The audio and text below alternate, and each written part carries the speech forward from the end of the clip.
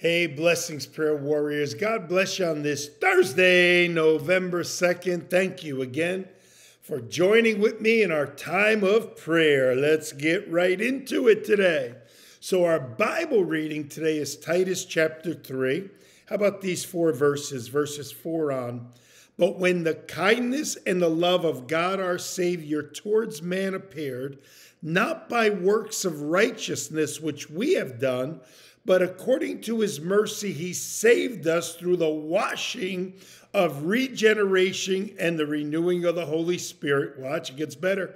Whom he poured out on us abundantly through Jesus Christ our Savior, that having been justified, just as if we've never sinned, by his grace, we should become heirs according to the hope of eternal life. Woohoo! We are going to live forever in a perfect world, church family. It's going to be good. Amen. All right, our state that we're praying for today is Hawaii. Hawaii is about 1.5 million people, 25% evangelical Christians. Our prayer focus is going to be families and marriages today. And boy, they need that. Amen. And we're going to have a special prayer for Bosnia and Herzegovina. There you go, right there. And of course, for what's going on in Israel. Last I checked, there was about 13 of their soldiers have been killed now. Things are heating up, and the United States, reading in Epic Times yesterday, is thinking this is going to start spreading. So let's keep it in prayer. Let's hold it down as we await the return of the Lord. Keep looking up. Our redemption is drawing nigh. Let's pray. Precious Father, we come before you in Jesus' name. And we're living in a world gone crazy. And there's always been craziness since the fall of Adam and Eve. But boy, I'd never seen a convergence like this, Father. So we give you all the praise and the honor that's due your name. It's not you that brings war. It's not you that brings destruction. But these things are in our world because of the fallen one, Satan. Lord, how we love you today. You are, as my message on Sunday will be, majesty, majestic, awesome. You are a great God, and we look forward to what we just read. This is the promise that he has promised us, eternal life. Oh, we look forward to it, Lord. Lord, we begin today by praying for our nation, Lord. Lord, we need help. We need help bad. When I saw how many people are just pouring into this country with no background checks and all, what's going on? If this isn't planned, I don't know what is. This is just mind-boggling, Lord. How many terrorists are now in our own nation? We don't know. We pray, Father. We pray for our protection. We pray over our home, over our children, over our work, over our area, over our church, Lord. We pray in Jesus' name. We lift up the state of Hawaii as our focus state, Lord, and we just pray for the people there, Lord, your blessings. And 25% evangelical Christians, I pray, Father, that they could have great revivals there before that trumpet sounds, that many would come to the saving knowledge of Jesus Christ. And I thank you. Thank you for that, Father. And thank you, Father. We lift up our state of New Jersey, where we live and where anyone else lives, Lord. We pray for our areas. We pray for what you're doing.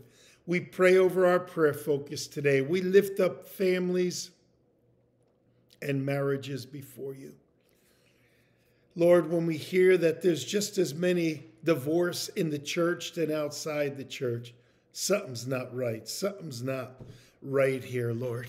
Father, I pray for marriages. I pray that people would just want to do it right and work it out. And you know, I know not everyone is going to work. I'm not blind, but there are many that could work if they'll just give a little extra effort to love. Love is not touchy, fretful, resentful.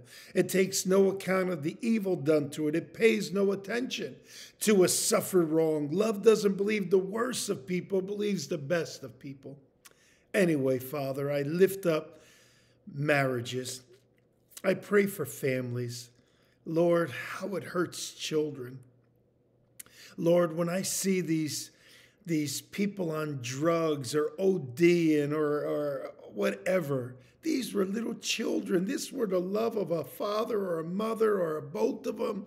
These were their little children, Lord. I pray for marriages. I pray for the families, Lord. Strengthen the families. Help the families. And I thank you.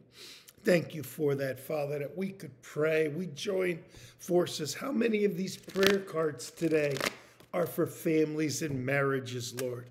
We lift it up. And while I have the prayer cards, we pray over these, Lord. I just thank you right now, Father, for needs being met in Jesus' name. I thank you for healings. I thank you for well-being. I thank you that you're a good God. Hallelujah. And you are meeting the needs of so many people. Thank you, thank you, thank you, Father. You're a God that answers prayer. By your grace, you have given us so much, and by faith, we receive it, Lord. We thank you for our healings and our well-being, Lord.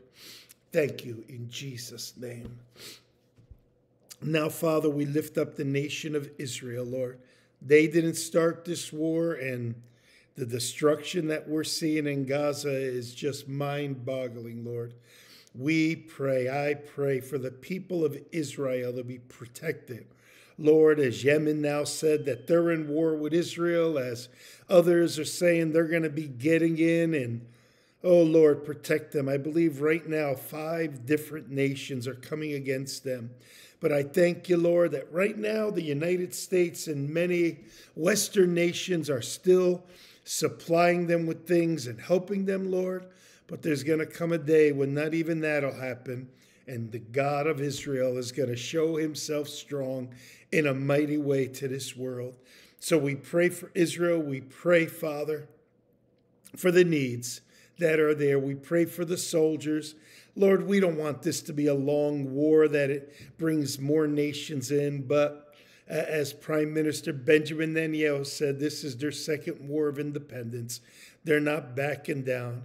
When I hear that they put a baby in an oven and cook the baby alive, when I saw pictures of the bones and fragments that are left of people that they can barely find who these people are from what Hamas did when they came in that day, October 7th. Oh my, how cruel, how cruel, how cruel. Oh Lord, we pray for Israel today. Lord, we lift up our world before you, Father, and I lift up the nations on our chart today. Nicaragua, Costa Rica, Panama, Bermuda, Bahamas, Turk and Caicos Island, Cuba, Lord, and we pray. We pray for these areas, Lord. We pray for the people of these areas, Father. Lord, even in Cuba, 11% evangelical Christians. You got us everywhere, Lord, and I thank you for helping these people. We lift up the different organizations that are doing works around our world. Alpha, Ambassador Fellowship, America Praise, America's Baptist International Ministries, American Bible Society, AMG International, Antioch Center for Training and Sending. We lift these up before you.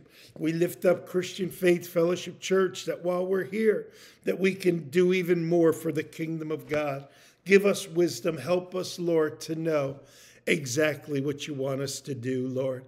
We lift up every church that's preaching the gospel. Strengthen them, Lord. Give them wisdom in the vision that you've given them. In Jesus' name. Now, Lord, I pray for my brothers and sisters, your blessing upon them and their household. The Lord bless you and keep you. The Lord make his face shine upon you and be gracious to you. The Lord lift up his countenance upon you and give you his shalom, shalom. Now, Lord, we bless you and honor you and thank you for another day. We are looking up. We're living in warp speed days. Scripture is being fulfilled, and all of that, you're majestic, and we love you. In Jesus' name, amen and amen. Woohoo! God is good. Have an awesome Thursday. Hopefully I'll see you up there. If I don't see you up there, I'll see you here tomorrow. God bless.